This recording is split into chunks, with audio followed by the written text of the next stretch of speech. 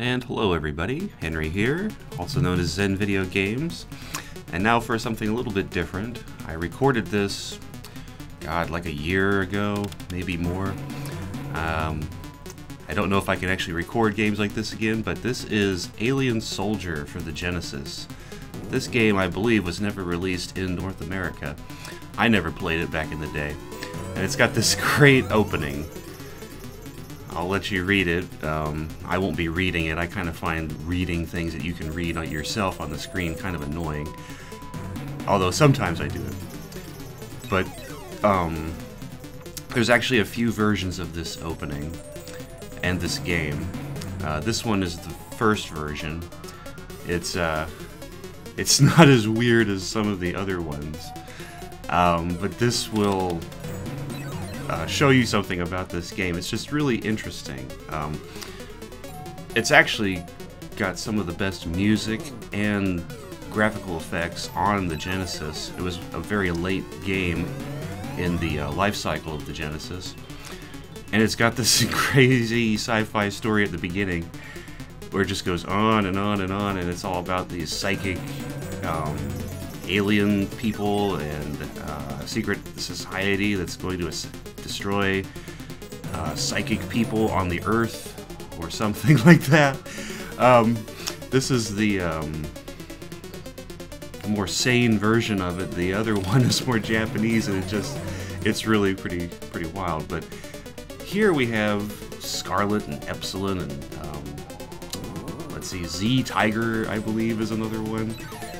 I mean, was thrown to a space-time continuum which had been activated by Scarlet's use of superpowers. I just love some of the way this is written.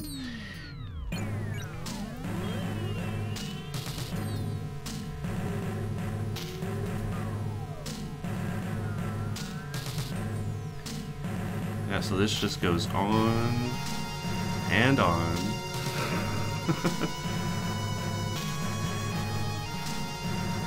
I just recorded this intro and the demos, I believe.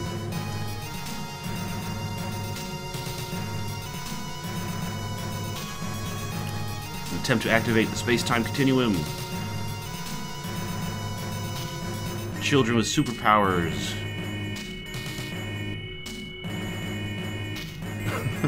I just love how some of this is written.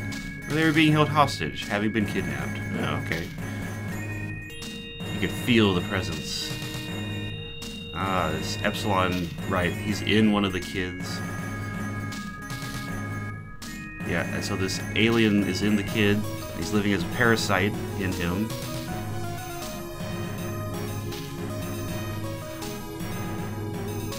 But the alien parasite in the kid is actually good. He's the one that changes into this Birdman.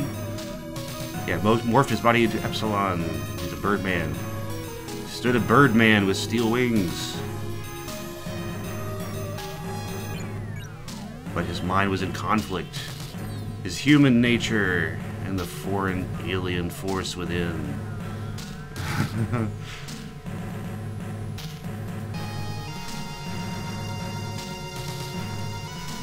What a punk. Z Tiger, I will never let you get away. And the other one, it's I will never let you go. It's got all these exclamation points. And then there's another Birdman out of nowhere that, oh yeah, you know, they're twins and they're identical and they're very different. The other Birdman is evil. But I play as the good Birdman, of course. I think we're finally towards the end. Yeah, that's like 4 minutes of intro, which is unheard of on the Sega Genesis. Back in the mid-90s.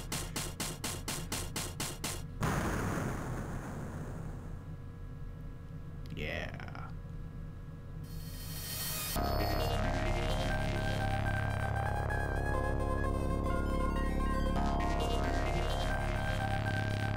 Alien soldier. I love that. Alien soldier.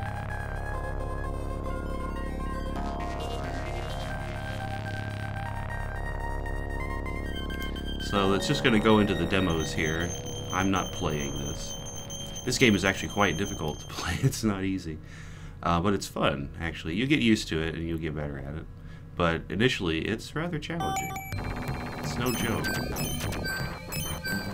So there's your Birdman character, and you can choose all these different attacks, and you have all these different moves, which is pretty advanced for a side-scroller again. And just, this game has some great music.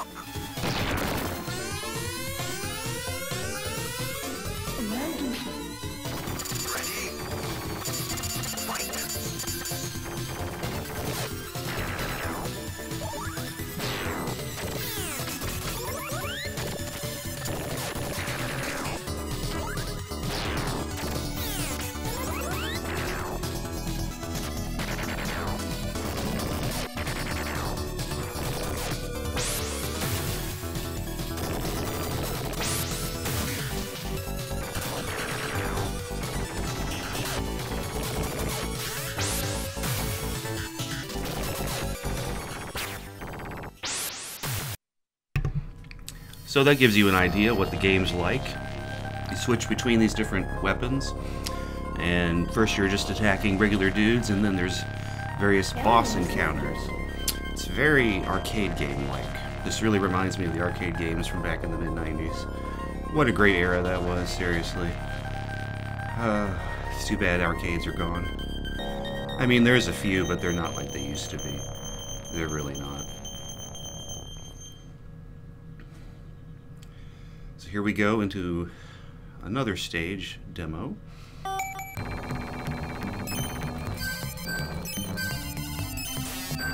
Flame Force, Sword Force, Homing Force, all these forces. Pretty cool. I never noticed that before.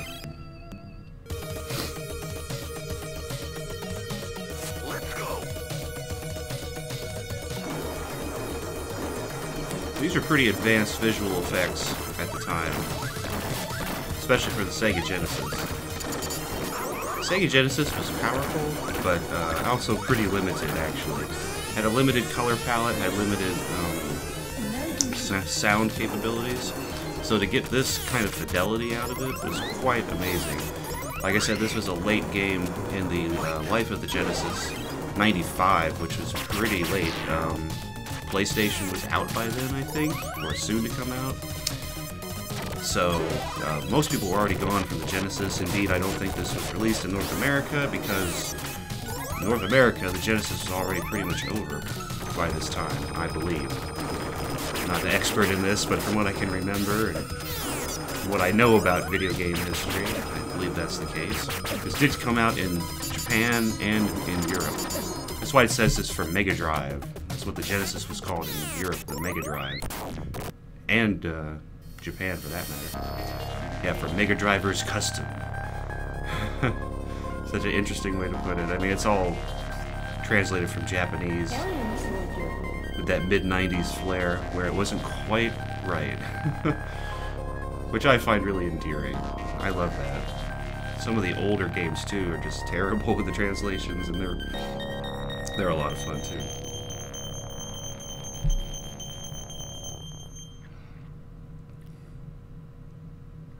Okay, so I think this is the last demo part that I recorded.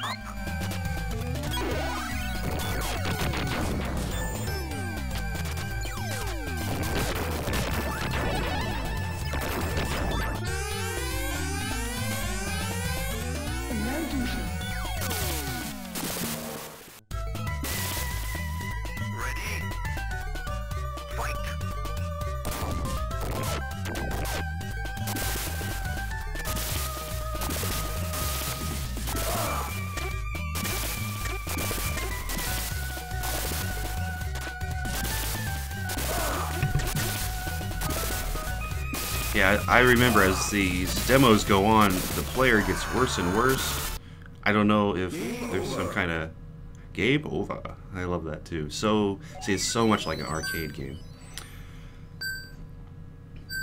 Yeah, this, I was playing this from a ROM, of course, through an emulator, and gets a little funky there at the end. So, thank you very much for joining me, and I'll see you in other videos. Take care.